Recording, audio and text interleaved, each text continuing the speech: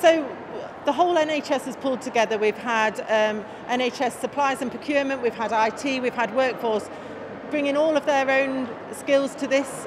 It's a very complex programme in that we need to be able to get the vaccine supply, we need to have the workforce to do it, and hopefully we'll be delivering in excess of 20,000 a week. Have you had any symptoms? No.